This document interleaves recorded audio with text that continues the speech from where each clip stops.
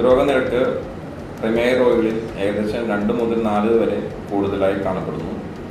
അതുമാത്രമല്ല ഹൃദ്രോഗം മൂലമുണ്ടാകുന്ന കോംപ്ലിക്കേഷൻസ് പ്രമേഹ രോഗികളിൽ വളരെയധികം കൂടുതലാണ്. പ്രമേഹ രോഗികളിലെ ഹൃദ്രോഗം അസുഖങ്ങൾ എന്തൊക്കെയെന്ന് വെച്ചാൽ ആൻജൈന, മയോകാർഡിയൽ ഇൻഫാക്ഷൻ, ഹൃദയാഘാതം, പക്ഷാഘാതം, സ്ട്രോക്ക്, പെരിഫറൽ വാസ്കുലർ ഡിസീസ്, അതായത് ചെറിയ ധമനികളിലേക്കുള്ള രക്തോട്ടം കുറവ് എന്നിവ പലവിധ കോംപ്ലിക്കേഷൻസ് ഡയബറ്റീസ് ഉള്ളവരിൽ കൂടുതലായി കാണപ്പെടുന്നു. ഡയബറ്റീസിലെ ഈ കോംപ്ലിക്കേഷൻ ഹൃദ്രോഗ നിരക്ക് കുറയ്ക്കുന്നതിന് പ്രോപ്പർ ലൈഫ് സ്റ്റൈൽ, ജീവിതശൈലി നിയന്ത്രണം, BP കൺട്രോൾ, അതായത് BP 130 താഴെ കൊണ്ടുവരിക, കൊളസ്ട്രോൾ പ്രോപ്പറായി മെയിൻറ്റെയിൻ ചെയ്യുക, ഓവർ വെയിറ്റ് കുറയ്ക്കുക എന്നിങ്ങനെ കാര്യങ്ങൾ അവലംബിച്ചാൽ നമുക്ക് ഒരു പരിധി വരെ ഹൃദ്രോഗ നിരക്ക് കുറയ്ക്കാൻ സാധിക്കും. ഞാനിവിടെ ഡയബറ്റീസും ഹൃദ്രോഗത്തിനെ കുറിച്ചുള്ള ആണ് സംസാരിച്ചത്.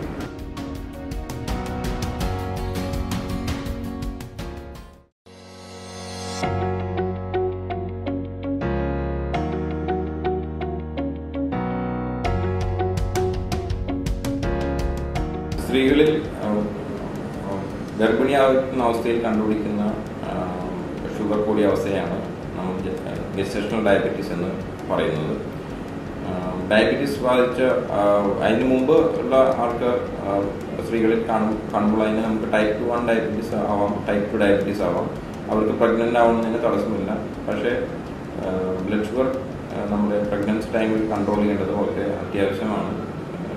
ഷുഗർ കൂടിയ അവസ്ഥ അത് ഉദരാവസ്ഥയുള്ള ശിശുവിനെ ബാധിക്കാനുള്ള സാധ്യത വളരെ കൂടുതലാണ്.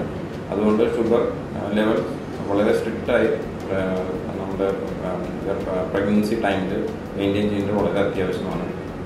കുഞ്ഞിന് അനോമലീസ് ഒന്നും ഉണ്ടാവാതിരിക്കാൻ ഇത് മെയിൻറ്റെയിൻ ചെയ്യുന്നത് വളരെ അത്യാവശ്യമാണ്. ഞാനിവിടെ പ്രഗ്നൻസി ആൻഡ് ഡയബറ്റീസിനെ കുറിച്ചാണ് സംസാരിച്ചത്.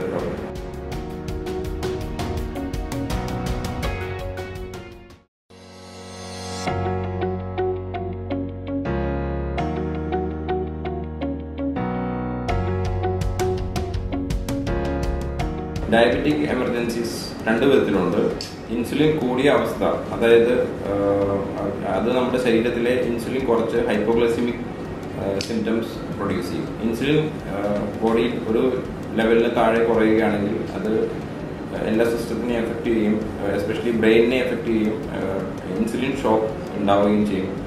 അത് ഉടനെ തിരിച്ചറിഞ്ഞ് അതിന് യഥാർത്ഥ ചികിത്സ നൽകിയില്ലെങ്കിൽ അപകടം സംഭവിക്കാൻ സാധ്യതയുണ്ട്.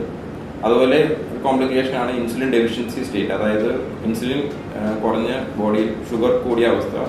അത് ഷുഗർ കൂടി ബോഡിയിലെ ജലാംശം നഷ്ടപ്പെടുകയും ഷുഗർ അധികമായതിനു ശേഷം അധികമായത് മൂലം ബോഡിയിലെ കോശങ്ങൾക്ക് ഡാമേജ് സംഭവിക്കാൻ സാധ്യതയുണ്ട്. അത് യഥാസമയം തിരിച്ചറിഞ്ഞ് ഉടനടി ട്രീറ്റ്മെൻറ്റ് ചെയ്യേണ്ടത് വളരെയധികം അത്യാവശ്യമാണ്. ഞാനിവിടെ സംസാരിച്ചത് ഡയബറ്റിക് എമർജൻസീസ് ഇതിനെ കുറിച്ചിട്ടാണ്.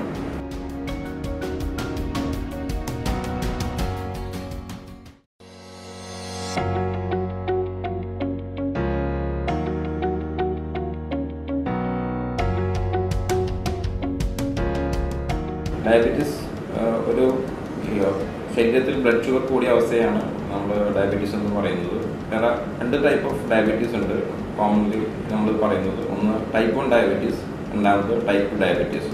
ഇതിൻ്റെ രണ്ടിനും പാരമ്പര്യ ഫാക്ടറുകളും നമുക്ക് മാറ്റി ചേഞ്ച് ചെയ്യാവുന്ന ഫാക്ടേഴ്സ് ഉണ്ട്. അതായത് നമ്മുടെ ജീവിതശൈലി നിയന്ത്രണം കൊണ്ട് മാറ്റാവുന്ന 2 ഫാക്ടേഴ്സ് ഉണ്ട്.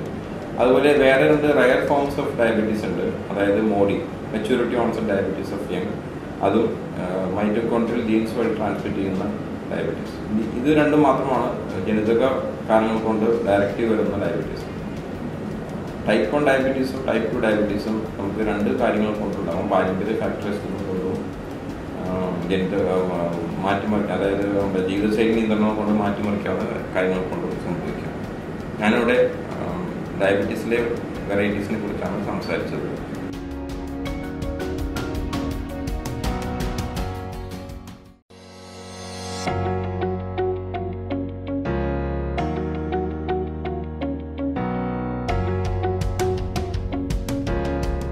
സ്ത്രീകളിൽ ഷുഗർ ഗുരുതരമായ പ്രത്യാഘാതങ്ങൾ ഉണ്ടാകുന്നു.